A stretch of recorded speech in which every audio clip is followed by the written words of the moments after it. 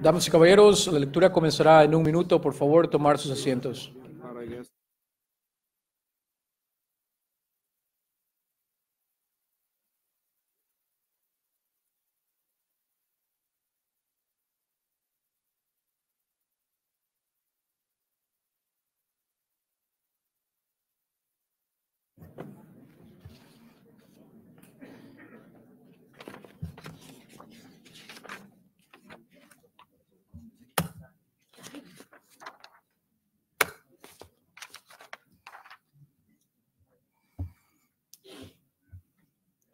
Good morning, ladies and gentlemen. Our third lecture for this morning is Dr. Michael O. Slobodchikoff, a teacher from Troy University. Dr. Slobodchikoff is an expert in Russian, the former Soviet Union, international cooperation networks, international law, security, and international conflict. He holds the PhD in political science from the University of Arizona. Dr. Slobodchikoff has published several peer-reviewed articles. His books are Strategic Cooperation, Overcoming the Barrier of Global Anarchy, Building Hegemonic Order Russia's Ways, Rules, Stability, and Predictability in the Post-Soviet Space, and the most recently, Cultural Imperialism in the Decline of the Liberal Order, Russian and Western Soft Power in Eastern Europe, co-author with Dr. Doug Davis. An associate professor in political science, he chairs the political science department at Troy University. He specializes in relationships between Russia and the former Soviet states, international conflict and peace, security, and comparative politics. He is a regular contributor to Russia's Direct and has often served as an analyst on Russian relations with Ukraine for the BBC World News, as well as the Voice of Russia. Ladies and gentlemen, Dr. Slobodchikoff.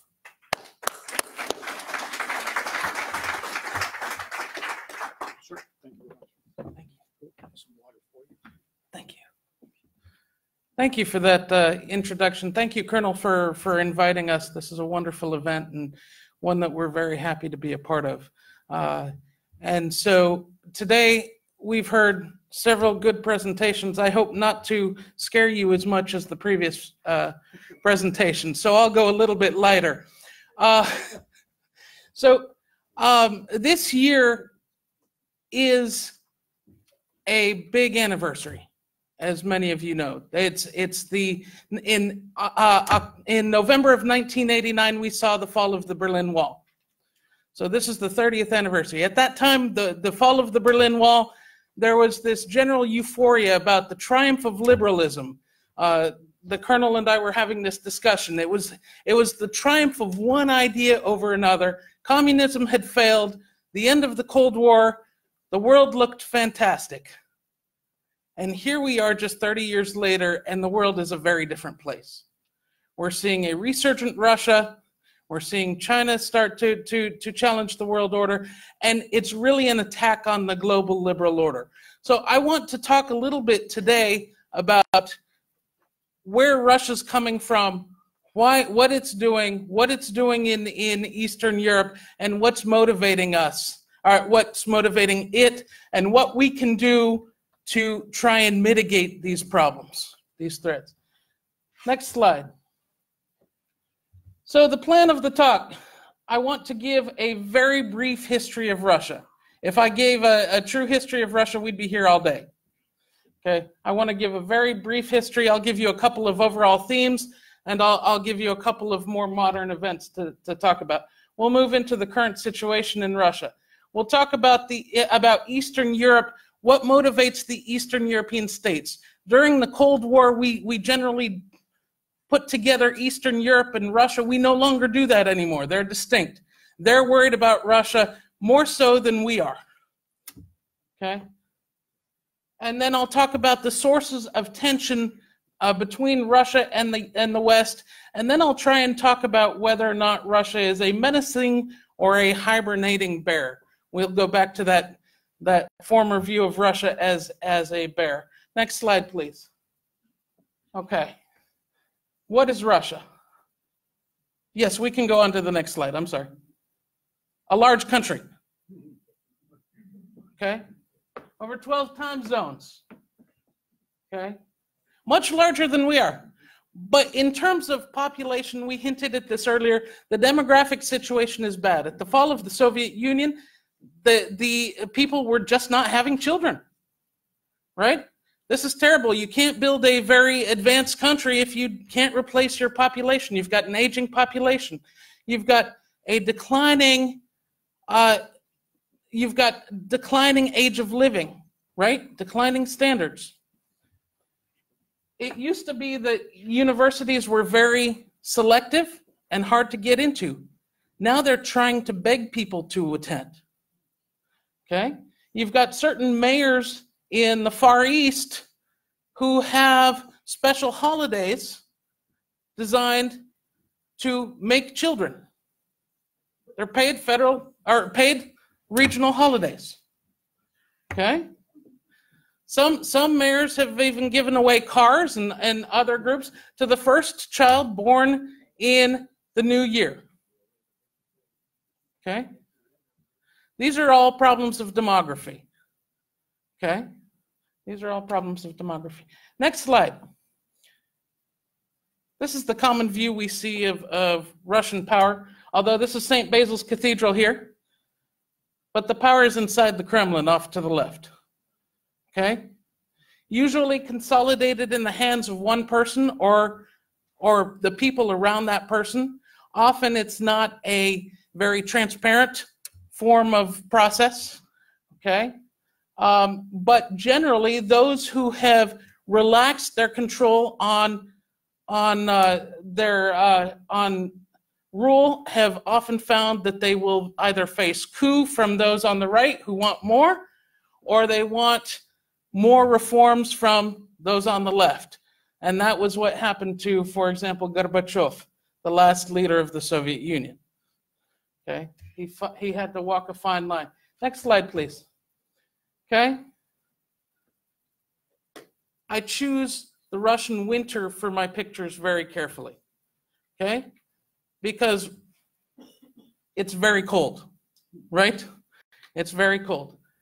One of Russia's most strategic advantages is its winter. Okay? Ask anyone who's invaded it. Okay? Next slide, please. Okay? Russia is a land of contrasts, right? As I spoke about last night with the commandant, it is a country with an unpredictable past. Okay? Its past is constantly being reevaluated, redetermined. Okay? This is Ivan the Terrible who killed his son. Okay? And then regretted it tremendously. So it illustrates the shifts of the Russians. Next slide, please. Okay. Russia is a country that has been invaded many times, from the Mongols to the French to the Germans. Okay, and this really builds on the psyche. So there's a fear of attack, but yet there is also this competing ideology, which is an expanding empire. Okay, Catherine the Great, Peter the Great. Okay, trying to expand the empire. Okay, power without a nation's confidence is nothing. You need the support of the people. Okay, she said, "I shall be an autocrat. That's my trade. The good Lord will forgive me. That's his." Okay, it is easier to ask for forgiveness than permission. Okay, next slide. Napoleon invaded. Okay? Napoleon's armies should have really beat the Russians. Okay? Two things prevented him. One, winter, right? Okay? Second thing, the Russians were willing to burn their own farms, their own population centers, so that Napoleon could not feed his armies. Okay? Next slide, please. The Russians are deeply religious. They believe very strongly in the fact that they suffer in this life so that they will be rewarded in the next. So they are willing to take a lot of punishment to get there. Okay? Next slide, please. Okay. Now I move very quickly on to more modern history, right? Okay, so that we know about the threats that are posed today. Okay, the war in Chechnya really affected the Russian psyche greatly. You had terrorism within Russia, okay? And the Russians really felt that the West was not supportive in their wars in Chechnya. They felt that only after 9/11 did the West really understand what terrorism was within its own borders, okay? The Russians waged a brutal campaign in Chechnya. Absolutely brutal. Okay, next slide. Okay. To show you just what type of a system the Russians have set up, okay, this is Kadyrov, okay, the leader that they put into the Chechens, who was even more brutal than the Russians were. Okay. This was to make sure that no one would even consider fighting against the Russians or the Russian power. Okay? They were willing to level Grozny, okay, to achieve their ends. Okay? Next slide, please. Okay. Part of this was motivated by some of the terrorist attacks that took place in Russia. One of the most noted ones was the attack in Beslan that was carried out. 334 civilians are killed, including 186 children. Okay? This is something that weighs heavily on the Russian psyche. So when the West would say, you're conducting a brutal campaign in Grozny, the Russians would point to this and say, this is who we're dealing with. Okay? Don't complain. Okay, next slide. There is a revived nationalism, specifically because of President Putin. Okay? President Putin came to power and he began to talk about the fact that Russia was disrespected, the fact that Yeltsin had cozied up too much to the West, that Russia was expected to deal with everything that the West said it should. Okay? He created more of an enemy. Okay? He also created pride in one's country. Right? Patriotism's good, nationalism, when it goes overboard, is bad. Okay? Putin began to centralize power again into his people. Okay? And control everything. And they created what was called a social contract, where they said, we're willing to take the rights of the people as long as we provide for their security and we provide for their well-being. There is an understood contract that they don't need particular liberal rights. Okay? And this was effective for a long time. Now there's Putin fatigue going on, but there's no one to challenge him. He's done a very good job at managing competition below him. He takes it out before their actual competition. Okay, so while the country isn't overly supportive of Putin, although we still see high support ratings, right? They're now in the 60s as opposed to the 80s. Many of our politicians would love 60% approval ratings, right? But part of that is because there is no actual competitor. Okay, next slide, please. Okay. So one of the things that we could look back about the Cold War was that there were really, it was a war of ideologies. There were two distinct ideologies. Well, what is Russia's ideology? I'm not sure we could point to one very easily. They've embraced capitalism. Okay? They like to sell natural resources. They're one of the leading energy providers. Okay? But they don't have necessarily a distinct ideology, one that is separate from that of the US. Now, they do have a different view of the global order. Okay? And in 2007, at the Munich Conference for Security, President Putin got up and he berated the United States.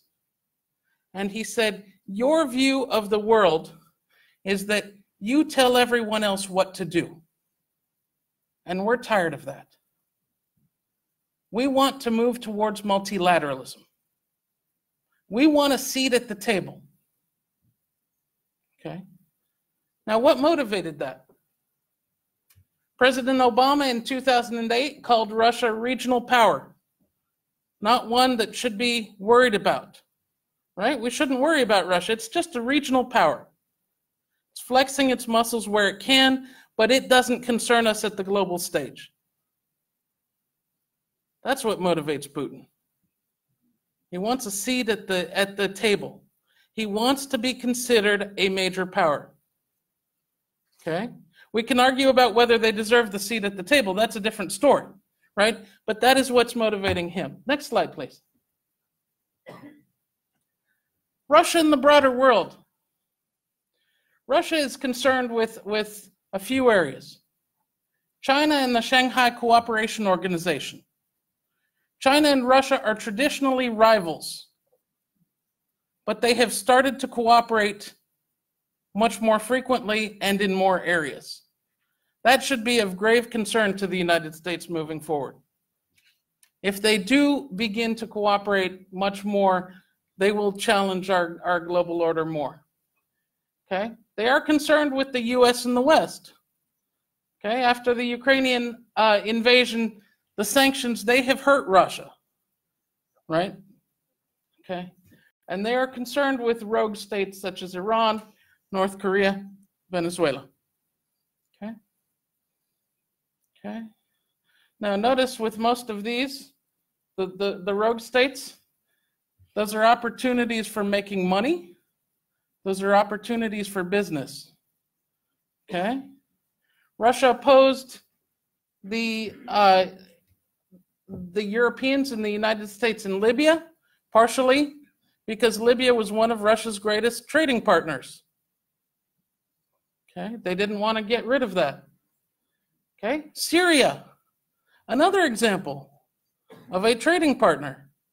And access to a warm water port. Why was one of the reasons that Russia took Crimea? The warm water port, the Black Sea Fleet. We can discuss that more in a little bit. Next slide, please. Okay. 2008, this was really the first time the West said, oh my gosh, what happened? How did we lose Russia? Okay, what happened there? Okay. Saakashvili, who was the president of Georgia, can you still hear me? Okay, Saakashvili, who was the president of Georgia, had the understanding that if he went into the provinces of South Ossetia and Abkhazia, who had separated from Georgia in a civil war, to get them back under control, that he would have full U.S. support in doing so. What he did not count on was the fact that there were Russian troops in South Ossetia who, when fired upon, were willing to go into Georgia to show him just what they thought of that idea. Okay? And so they invaded. Next slide, please. It was over with pretty quickly, but when you look at the actual reports, the Russian military didn't fare as well as it really should have. It exposed a lot of problems with the Russian military. And so Putin saw those problems and really had to reevaluate his plans for maintaining a military and the strategic plan for their military. Next slide, please. Okay.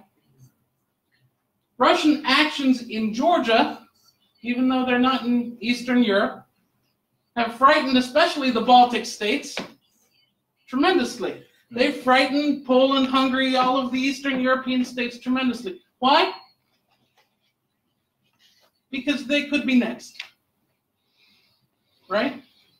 And they have to question, really, does NATO have their back? And will NATO go to war with them, with the Russians, over Poland? Okay? And judging by what's happening in Ukraine, they're not sure. Next slide, please. Okay. So Eastern Europe fears a resurgent Russia and a Russian invasion. Okay? Will the West aid Eastern Europe? I'm not sure. If we station U.S. troops in Eastern Europe, that's what they're pushing for now. Okay? Then there's a better chance that the West will aid Eastern Europe. Okay? But this is what motivated NATO expansion. Okay? This is what motivated NATO expansion in the late 1990s, 2000s. Next slide. Okay? Okay? But, again, Georgia taught Putin that there had to be a different way of invading. Okay? He could do it in a much quicker way. Little green men. Right? So in Crimea, we saw little green men who came in. It was unconventional warfare, and they very quickly took Crimea. Okay? They very quickly took Crimea. They had a referendum in Crimea. Crimea decides to join Russia. Okay? When everyone objected to that referendum, saying it's hard to hold a referendum when you've got an occupying force there, okay, the Russians turned around and they played a game of whataboutism. This is one of their favorite games, right? Whenever they're challenged on something, they look to the US and they say, well, what about this, right? So they turn and they say, well, what about Kosovo? Okay. That's not a genuine answer, is it? Okay. Next slide, please. Okay. But one of the real reasons that the Russians went into Ukraine, into Crimea especially, was because of the Black Sea Fleet. This was their national security interest. They have really worked on things such as training dolphins and other marine mammals. Okay, I don't know how many of you saw the news today about Norway and the beluga whale. Okay, this is not new to the Russians. Okay, next slide, please. Okay, and then there was southeastern Ukraine. Okay, what happened there? And the Russians have begun, the Russians have clearly over time told US policymakers, look, we don't want to lose Eastern Europe, right? We want our influence still in Eastern Europe. They lost Eastern Europe, okay? So they kept pushing it back, and they kept objecting to what the West was doing. They objected to NATO bombing of Yugoslavia, okay, but could do nothing to stop it. Okay, they objected to the expansion of NATO. And finally they said, look, here's our red line. Okay, none of the former Soviet states, besides the Baltics, which are already parts of NATO, they cannot join NATO or the EU. We need our buffer states. Okay, remember back to how many times they've been invaded? They want those states mainly as buffer states. They don't want NATO right at their borders. Okay, it's not really that they like owning Ukraine or anything like that, but they do want those border states. They want their influence there. Okay, next slide, please. Okay, so the tension, I spoke a little bit about this between Russia and the West. The Russians have felt the tension from NATO expansion, from the war in Yugoslavia. U.S. withdrawal from the ABM Treaty. Okay? And then finally, the diminished role of Russia as a great power. Okay, they took nothing as a greater insult than being called a middling regional power. Okay, so they showed how middling they were by meddling in U.S. elections, right? Okay, so Russia has recognized its power capabilities, and it has determined some of the best ways in which to function in an asymmetric society. Okay, you do covert operations, you do non-traditional war, you use cyber warfare, you use all sorts of other actions which lead to plausible deniability, or plausible in quotes, right? Okay, next slide, please. Okay, so is Russia a threat? Okay, there are those who are arguing, well, Russia has always been a threat, and we just see this now, this resurgence. Okay?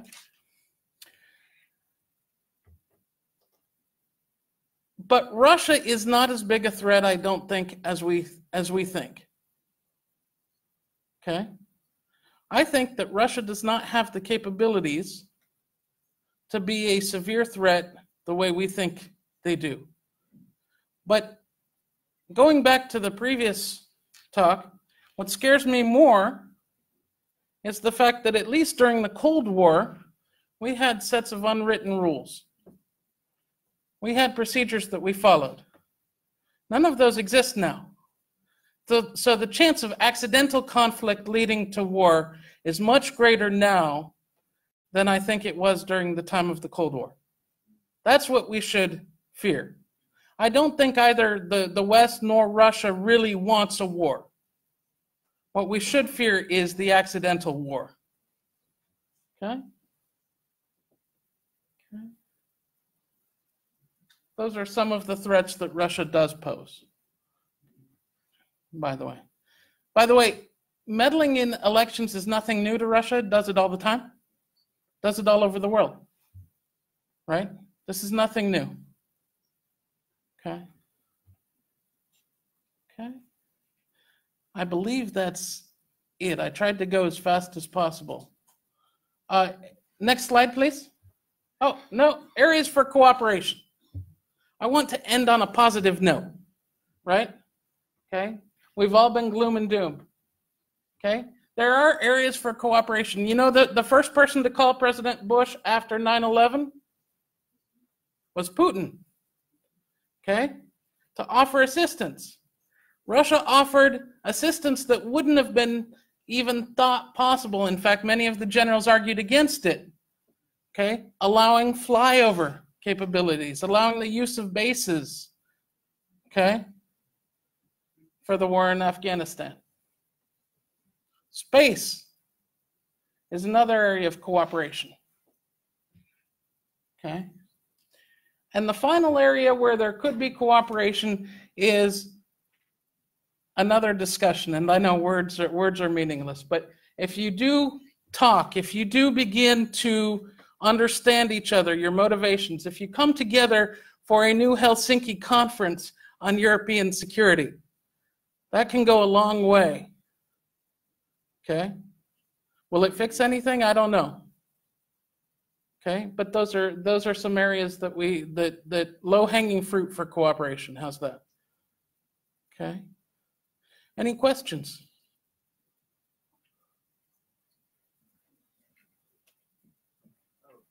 Yes, Colonel. What do you see as Russia being the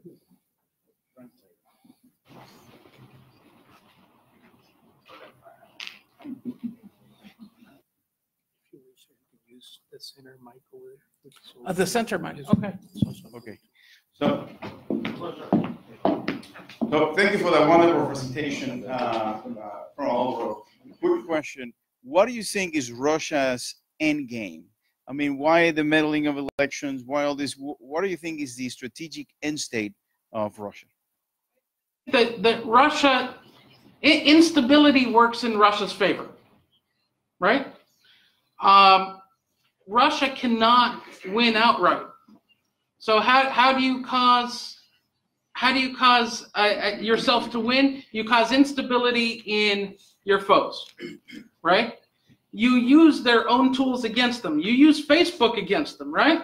You use these bots. You start to sow discord in the public. You start to have fake news, to use that term, right? You start to begin to have these social discord and cause chaos within your opposition. That's the end game. And while we're focused on the problems within, we can't be focused on the problems without.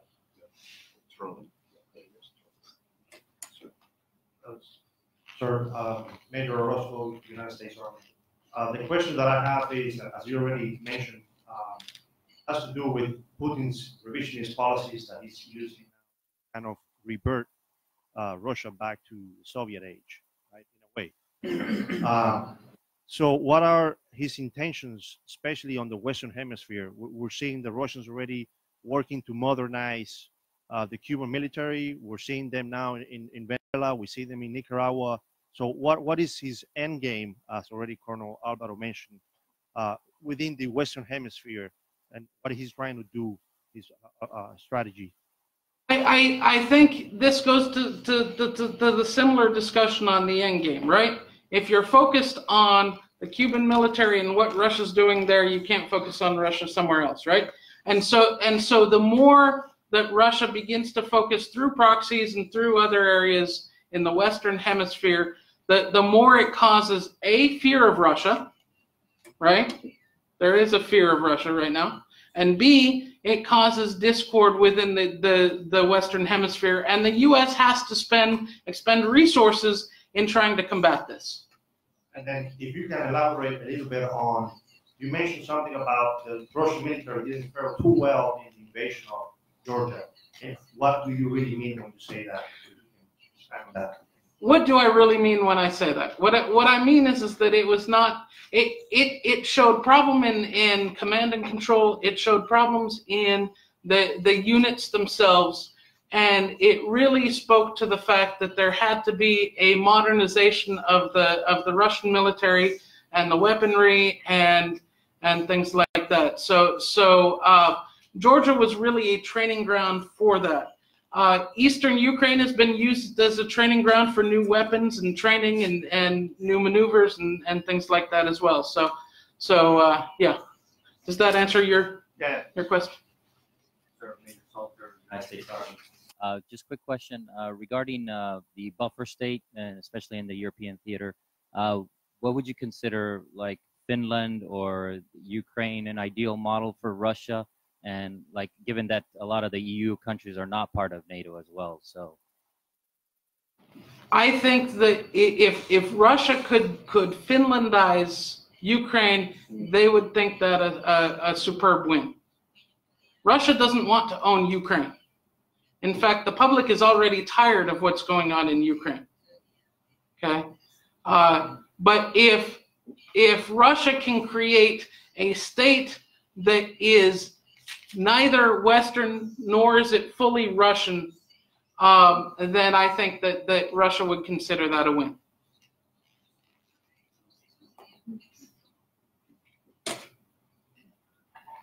Здравствуйте, Major. My question is, we've been putting a lot more soldiers and troops into Eastern Europe. How do you think that changes the security environment there? And are we presenting to the Russian Federation a greater threat by being there? Or is it something that they're able to balance? How much are we driving their securitization? The former ambassador to Russia from the United States was Michael McFaul. And he kept lamenting over and over. He said, we keep telling the Russians that NATO expansion is not a threat to them. And so, in fact, later I was talking to Mearsheimer, Dr. Mearsheimer, about this very issue. And Mearsheimer's response was, it doesn't matter how many times you tell them it's not a threat. If they consider it a threat, it's a threat. right? And they will react as though it's a threat if they consider it a threat. So absolutely, they consider the stationing of U.S. forces in Eastern Europe to be a direct threat to their national security. Same as we consider Russians going into Venezuela as something that we should be concerned about, right? Okay. Sir, I have one back here. Yes. So you talk about this buffer zone that Russia is striving to maintain. The question is, how sustainable is that for Russia, assuming that these are legitimate countries with sovereign nations that perhaps can take either side as they wish? Russia's challenged there by Ukraine, and of all places now, Belarus is starting to challenge Russian perceptions in the East as being a buffer state.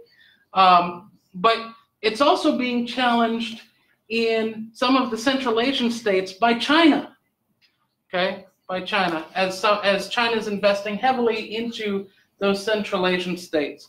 Now, right now, I talked about the fact that by concentrating on the other areas that Russia was involved, the U.S. couldn't concentrate on Russia.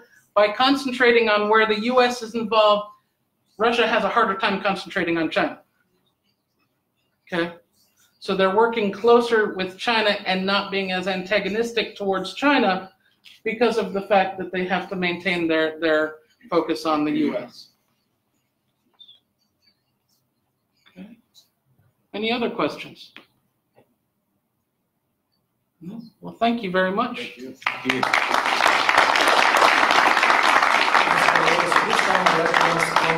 To join us to present a token of appreciation to Dr.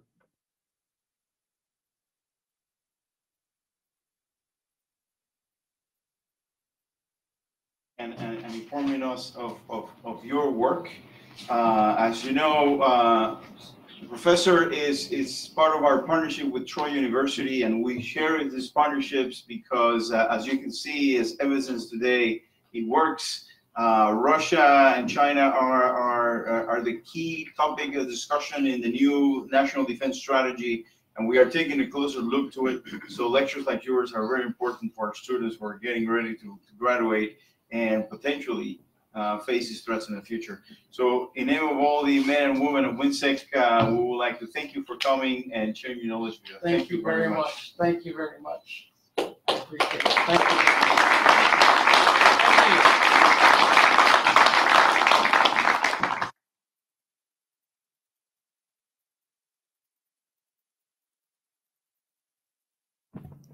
Damas y caballeros, y con esto concluimos la parte matutina del día de hoy.